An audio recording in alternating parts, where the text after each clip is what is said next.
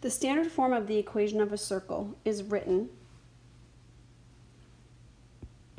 x minus h quantity squared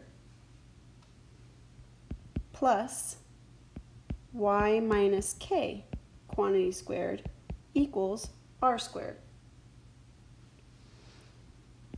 H, K is our center.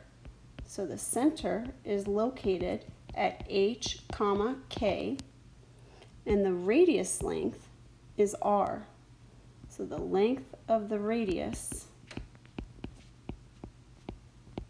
equals R. We're going to write the equation of a circle whose center is at -2, 1 and has a radius of 3. So we're going to use our formula x minus, and then we're going to put -2, h is equal to -2, so we'll put -2 in there, quantity squared, plus y minus k is equal to 1, so we'll put a 1 in, quantity squared, is equal to, r is equal to 3, so we'll put a 3, and then we'll square it.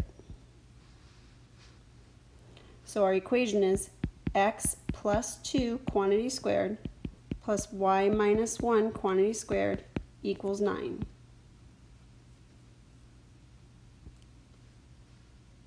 Does the point -4, 3 lie on this circle? Well, in order for this ordered pair to lie on the circle, we would have to put -4 in for x, +3 in for y. So this is just an xy. Does xy lie on the circle? If it does, it's going to make that equation true. So instead of x plus 2, we're going to have -4 plus 2 quantity squared. And instead of y minus 1, we'll have 3 minus 1 quantity squared. Now if that creates a true statement, we are going to have -4, 3 lying on the circle. -4 plus 2 is 2, -2. -2 squared is 4. 3 minus 1 is 2. 2 squared is 4. 4 plus 4 is not equal to 9.